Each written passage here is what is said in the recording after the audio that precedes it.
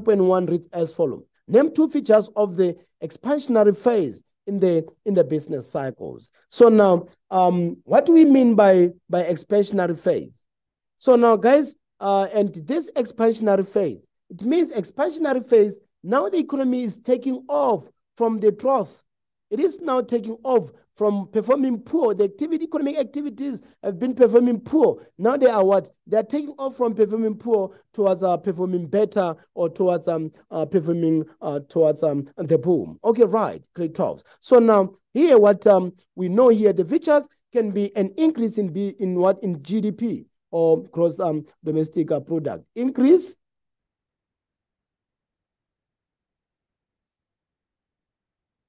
Same that here. Increase in gross domestic product. What are these? What do you mean by this gross domestic product? Now this is the second time coming across this phrase, or this abbreviation. Sorry. What does it mean? It means gross domestic product. Gross domestic product. We check what? We check the total monetary value of goods and services that have been produced within borders of a certain country. Then usually we check the time period of a year. Okay, right. So now again, we can say what? We can also say we have an increase in spending. But if you check, the question says that we should only give 1 point, and of which that 1 point, it does what? It does call for 2 marks. So now let's check. So also here we can say that we have what? We have inflation increase. Inflation increase. Okay, right, grade 12. What do we mean by inflation? And inflation, we refer to a persistent or continuous increase in the general price level of goods and services. Okay, right, grade 12. So now let's move on to the next question. The next question reads as follows. Why is parliamentary questioning on the main budget import so important? It is so important because it helps improve government policies, legislation, and public services. We are saying that this is important because it helps. It helps improve. It helps to improve government policies or governmental policies. Government policies, legislations,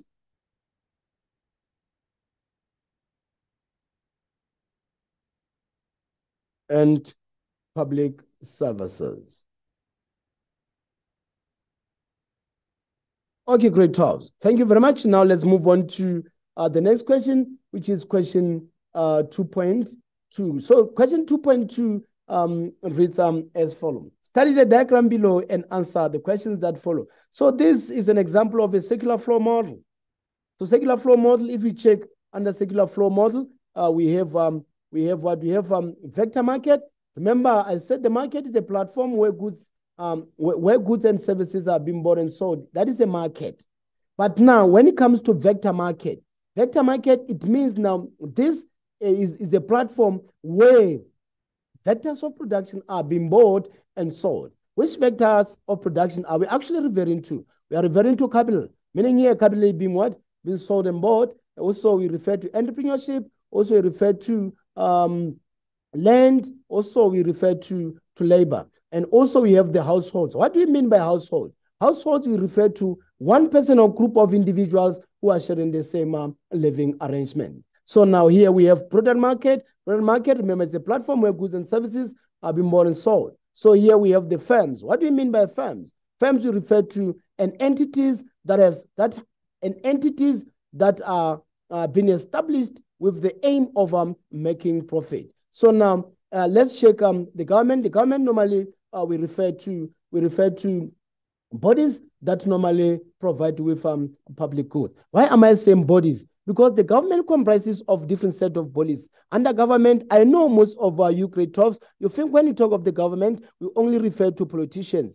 Politicians they are one of the bodies that would form what do you call the government. Meaning under government, number one, we have politicians. Number two, we have societies. We also have bureaucrats under government. They also take part as the government. But in most cases, because the politicians are the ones who are occupying the driver's seat of this vehicle or this government, we think that when we talk of the government, we refer to them. No, actually not. We have different set of bodies. Okay, let's check grade 12. So now we have financial institutions.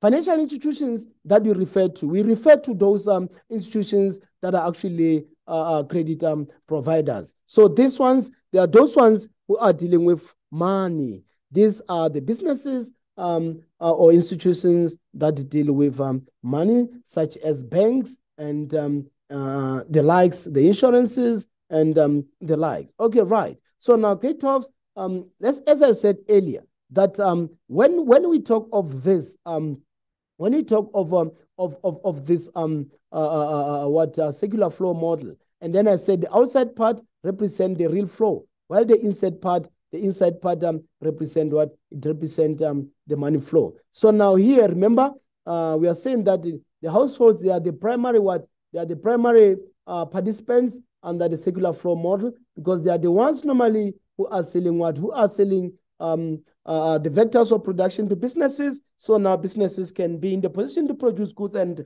services. So whenever the households sell their vectors of production to businesses, businesses then in that regard, they are going to what? They are going to reward or compensate the households with an income. Okay, right. So now let's move on grade 12. So grade 12, moving on, we have 2.2.1. So now 2.2.1 reads as follows. Identify the participant that uses the vectors of production to produce goods and services. Grade 12, remember I said that whenever you're dealing with the questions under economics or under any paper, it can be economics, it can be business studies and the likes. Make sure when the question says identify, this action verb should be taken into account. The moment it says identify, the expectation is just to pick the answer from the given set of diagram, or to pick the answer from the given set of cartoon, or to pick the answer from the given set of scenario. So in this regard, our appropriate answer is going to be firms. Okay, right. So now let's move on to the next question. The next question, we have 2.2.2. So now 2.2.2 reads as follows.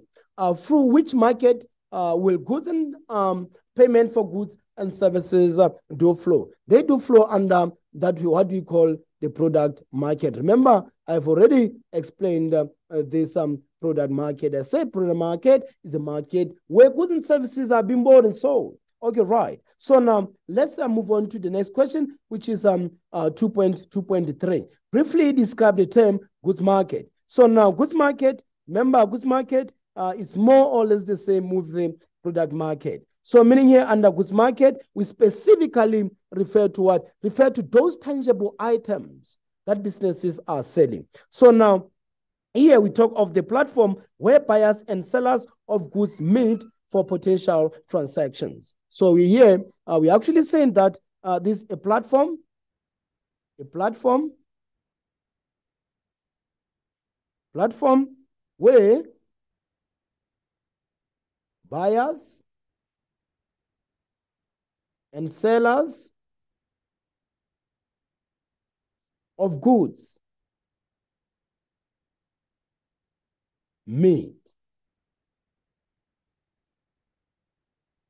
meet for potential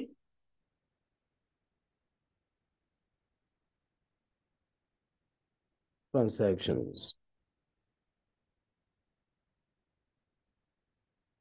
Okay, right, grade 12. So now let's move on to the next question. The next question we have 2.2.4. And our 2.2.4 reads as follows. How does the government reuse economic activities in the circular flow? So remember, these economic activities and the economics, I told you that we check the level of employment. We also check if businesses are making profit. We also check the performance of the imports, also check the performance of the exports, also check the level of consumption by the household. Are they able to buy goods and services? Are they not poor? Are they poor? And the likes. We also check the different set of investments. Either it can be local investment or foreign investment. So those are the economic activities that you're actually referring to. So what about the circular flow? The circular flow, we check the flow of income, we also check the flow of what? Expenditures, we also check the flow of production. That is actually taking place amongst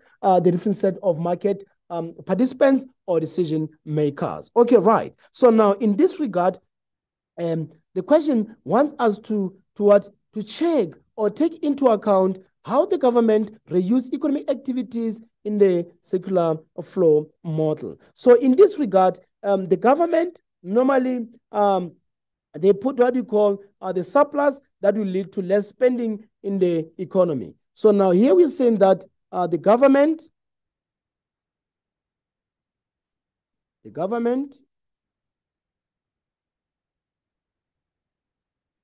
budget surplus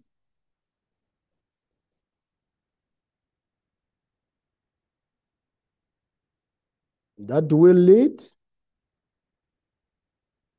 to less spending in the economy.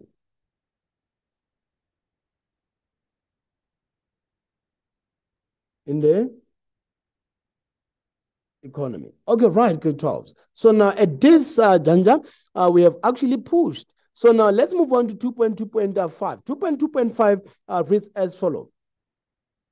Explain the impact on the circular flow if leakages are greater than injections. What do we mean by leakages? When we talk of the leakages, we check the goods and services, or we check the outflow of money. The money that goes out of the pool of collection. Then when we talk of the injections, we check the inflow of money, or the money that comes into the economy. Okay, right. So now the question says what? We want to give the impact. So now if the question says impact, let's remember we can either take into account the bad side or the good side. So now here the marks allocation is 4. It means that the expectation is to come up with 2 points. So now leakages reduce the flow of income in an economy. Why are we saying that? Because when you talk of the leakages, we refer to the flow of money that is going out of the economy. Meaning leakages, we refer to what? Outflow of money. That is why we are saying that leakages reduce the flow of income in an economy. Leakages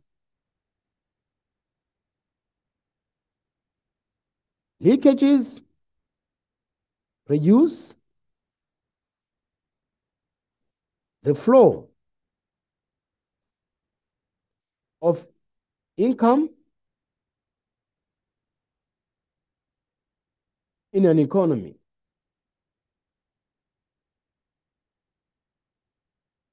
Okay, right. So now since we have 4 marks, the expectation is to come up with how many marks? How many points? 2 points. So now also we can say there will be less funds available for economic activities, which leads to national income decreasing. What do you mean by national income? That is an income for the country. So now we are saying that there will be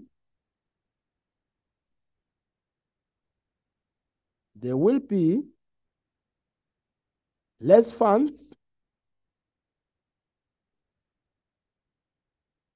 available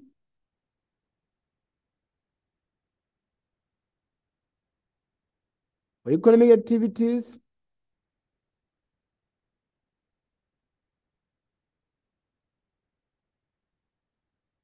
which leads to national income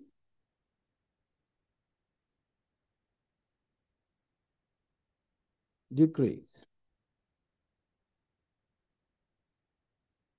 Okay, grade 12. So now we are done with 2.2.5. So now let's move on to the next question. And the next question that we are faced with question 2.3. Oh, so now question 2.3, I love it with all my heart because it addresses the issue of what we call Forex.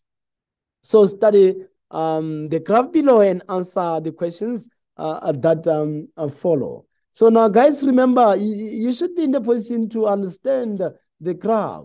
The language should always be clear. So now, in this regard, when we talk of the exchange rate, we check we check the matching of different set of currencies. So now, in this regard, it means that now a rand is actually being matched with a dollar. So now, if a rand is being matched with a dollar, then we can actually read and understand the questions that follow. So now, if we check, we have a different set of diagrams there, or different set of curves. So now this curve, this one that is upward sloping, it's a supply curve. And why is the supply curve upward sloping? The supply curve is upward sloping because it obeys the law of supply. What does the law of supply state? The law of supply states that the higher the price, and then also the higher the quantity. That's the law of supply. But now this diagram, or this graph that is facing down, we call it demand curve. And then the demand curve is downward sloping. Why is it downward sloping? Because there is an inverse relationship between demand and the price. So meaning here, if the prices of goods and services, or the prices of a dollar is high, then it means the quantity is going to be low. But if the price is low, then the quantity is going to be high, unlike the supply. The supply, if the price is high, also the quantity is going to be very high according to the law. Okay, right. Surely, grade 12, you did understand me very well when I was addressing these laws, because I know most of you grade 12s, you normally miss a point because you don't understand how this concept normally flow or operate. So I said that the supply curve is upward sloping because it does obey the law of supply. And the law of supply states that there is a positive relationship between the price and the quantity. If the price is high, also the quantity is going to be high. Then reverse is the case. But now when it comes to demand curve is downward sloping because it obeys the law of demand. What does the law of demand say? The law of demand says that there is an inverse or negative relationship between the price as well as the quantity. If the price is high, then the quantity is going to be low. Then if the price is low, then the quantity is going to be high. So that is why we actually see the graphs behaving the way they behave. So now if we check the demand curve, we have D, which is the first demand curve, and the second demand curve, we have D1. So it means there is a rightward shift, meaning demand curve has shifted from D to D1. There should be a reason for demand curve to shift. What can be the influence?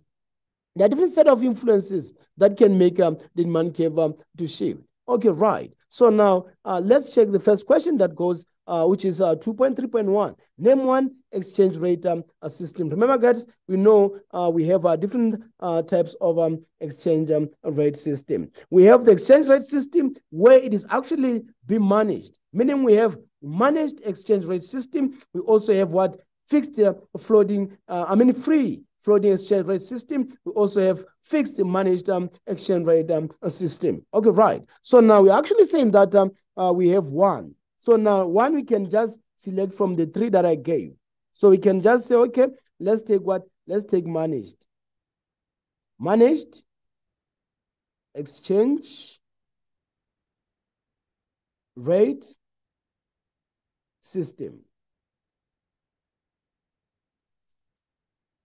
So, okay, right, grade 12. Remember I said we have three types here. We have managed exchange rate system. We have free floating exchange rate system. We also have fixed managed exchange rate system. Okay, right. So now grade 12, let's move on to the next question. The next question reads as follows.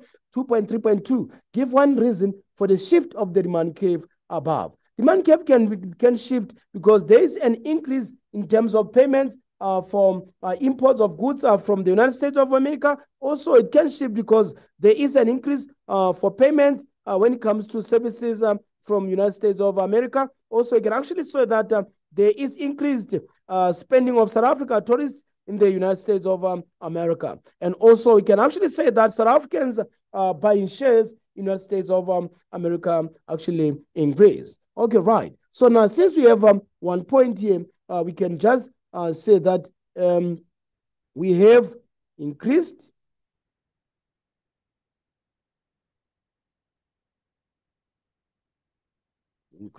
payments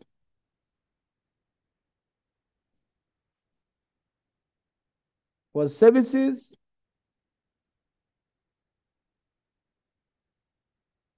from the United States of America. Why United States of America? Because a dollar in most cases, it does come from or belong to the United States of America. There is a currency for United States of America. So now, why are we saying South Africa? It is because rand also is the currency for South Africa. Okay, right. So now let's move on to the next question that reads 2.3.3. Briefly describe the term foreign exchange. Foreign exchange is the conversion of one currency or one country's currency into another. So now we are saying that this is the conversion, saying that this is nothing but the conversion. This is the conversion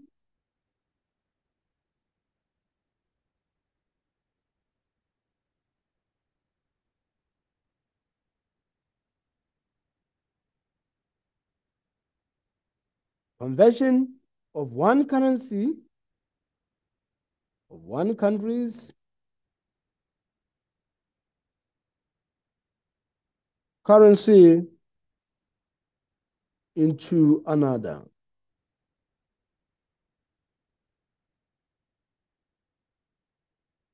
Okay, great 12. So now we are done with this question. Let's move on to the next one, which is 2.3.4.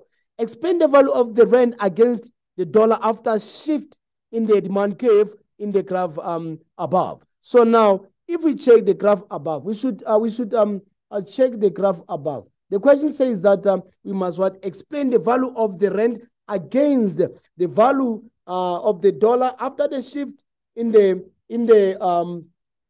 graph above. So if we check there, we have the rand, and the rand has actually decreased in the value against the dollar. And also the rand has depreciated against the dollar. So in this regard, we are saying that we have what? We have the rand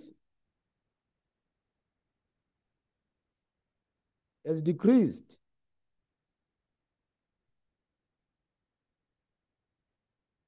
in value against the dollar.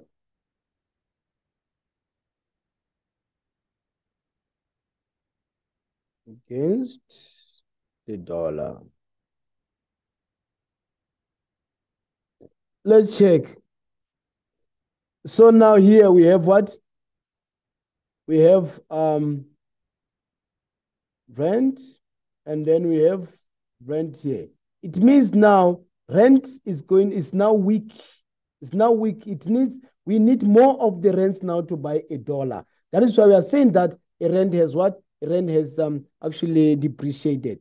Because now if we used to buy $1 with 15 rand 20 cents, then now after the shift, we are now forced to buy it with 15.50. It means that now rand is weak. We need more of the rents to buy $1. That's what it means. Okay, right, grade 12s. So now let's move on to the next question. The next question we have what? The next question we have 2.3.5. 2.3.5 reads as follows. How can an appreciation of a currency be negative to a country? What do we mean by appreciation? Appreciation is when a currency gain value or become more stronger compared to other currency. So now let's check the points. We are expected to give 2 points. So it means that currency appreciation may increase export expenses. And also, this situation can drastically cause a country's gross domestic product to actually decrease. So now we are saying that here, we are saying that the currency appreciation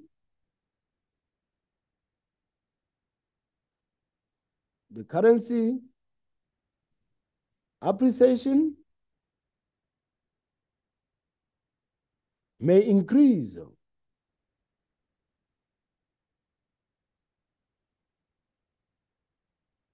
export expenses. And also we said that this situation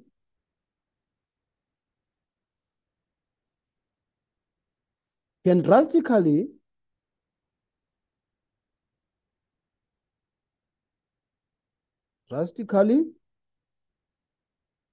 cause a country's GDP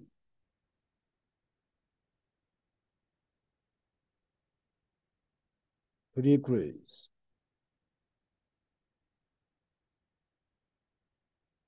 Okay, right.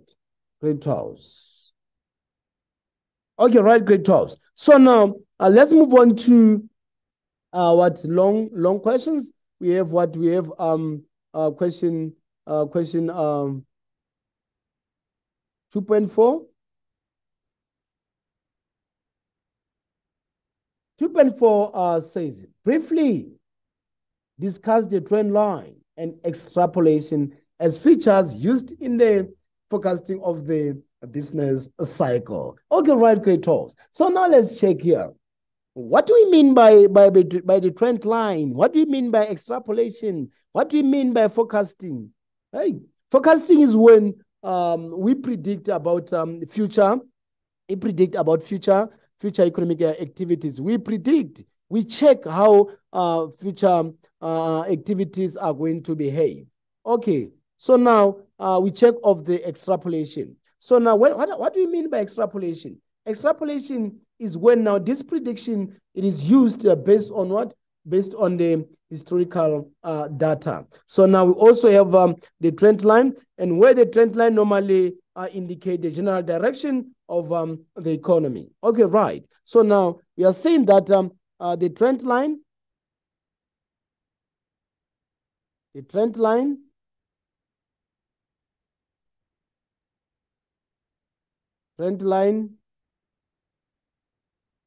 indicate, it does indicate a general direction of a country's economy. And also the trend line, most countries have a positive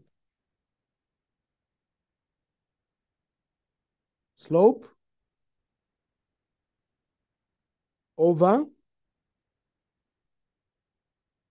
time, indicating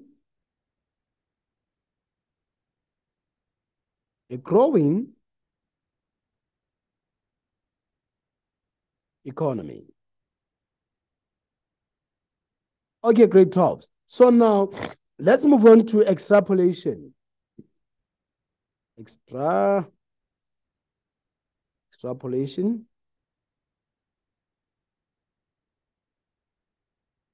Remember we said that extrapolation means to estimate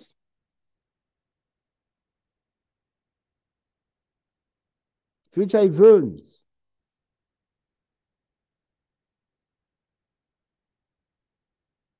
from history data or known data. Oh, you're right. And also, this extrapolation plays a role.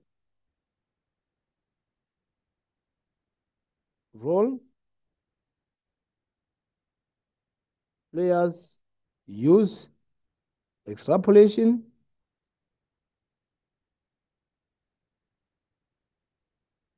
to make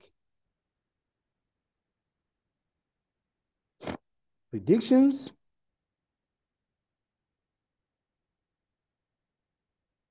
about the economy that are based on data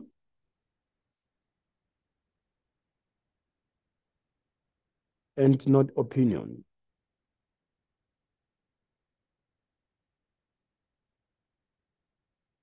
Okay, right.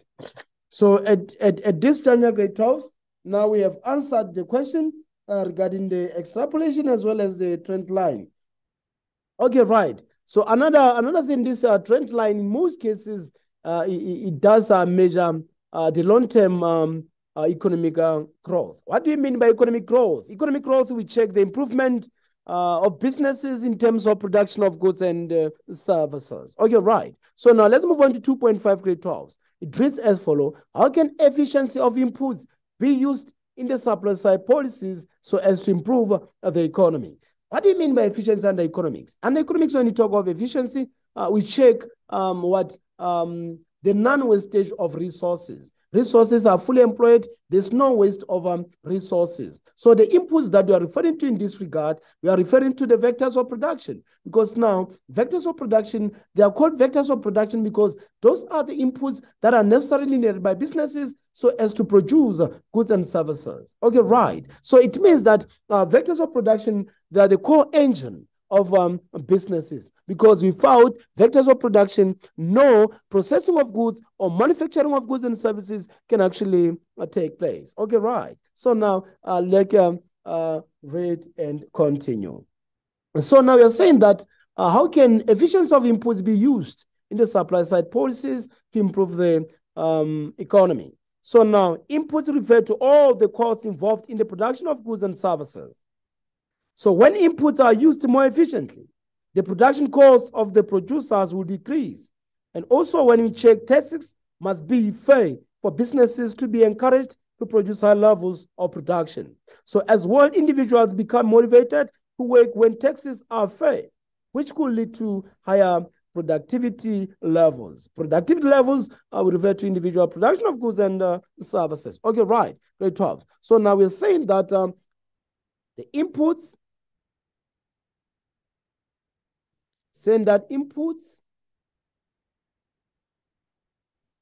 refer to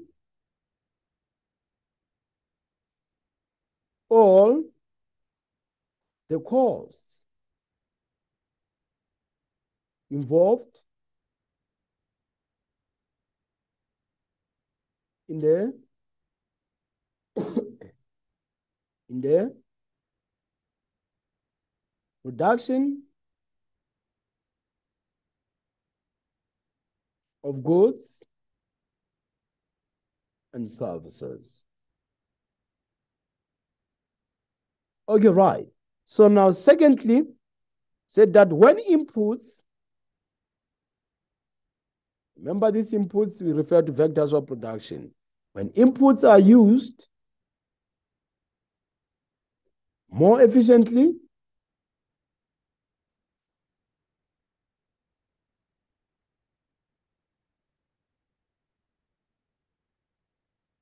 the production cost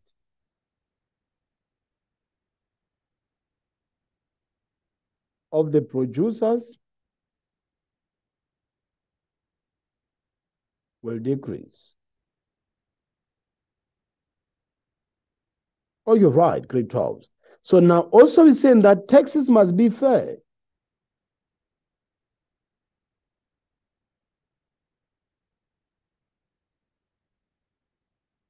For businesses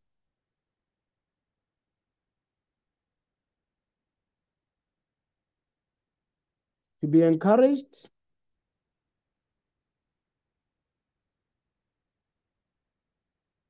to produce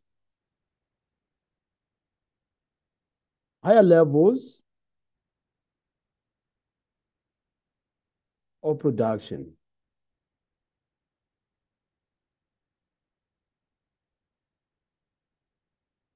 Also, we said that individual income motivated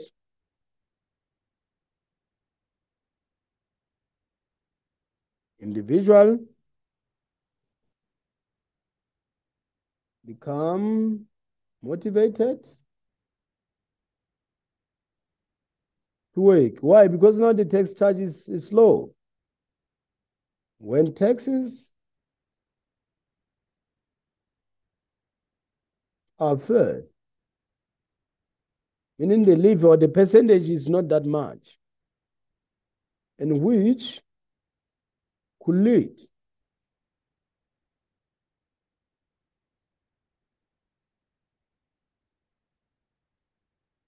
to higher